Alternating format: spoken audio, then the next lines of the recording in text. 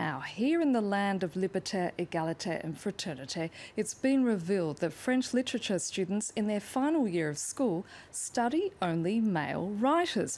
What's astonishing is that it is not surprising. In fact, no woman writer has ever figured on the curriculum, and that's why petitions now being sent to the government to get things changed, as Luke Schrago reports. It's an eyebrow-raising issue for France's education sector. Every single novel selected for the literature curriculum in the final years of secondary school have been written by men, and it's not an isolated occurrence.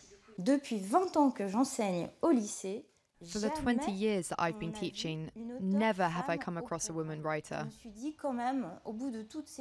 I've told myself all these years that we need to tell someone that there's a real problem when it comes to developing these programs.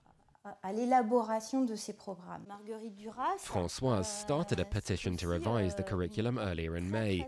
She garnered thousands of signatures in just a few hours, along with more than a few suggestions for a group so far widely underrepresented. When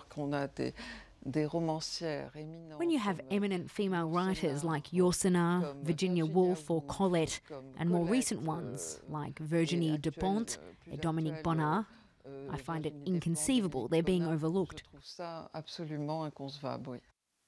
Students too have started to take notice. It's something that we don't fully realise. I've never asked myself the question either. Maybe it will make us aware that women also write beautiful things. Other writers have a different explanation, pointing to historical inequalities when it comes to female authors, and have been asking if it really makes a difference. When you're reading A Woman of 30 by Balzac, Madame Bovary, or A Life by Maupassant, you really understand women, and that's what's important. Perhaps it's not important to have women at all costs, but to try and evoke women's issues accurately, and I find that men do that brilliantly. Either way, the government has taken notice of Françoise's petition. The French Education Ministry has promised it'll be working to reduce stereotyping within the school curriculum, with the committee in charge of it being encouraged to even out the balance.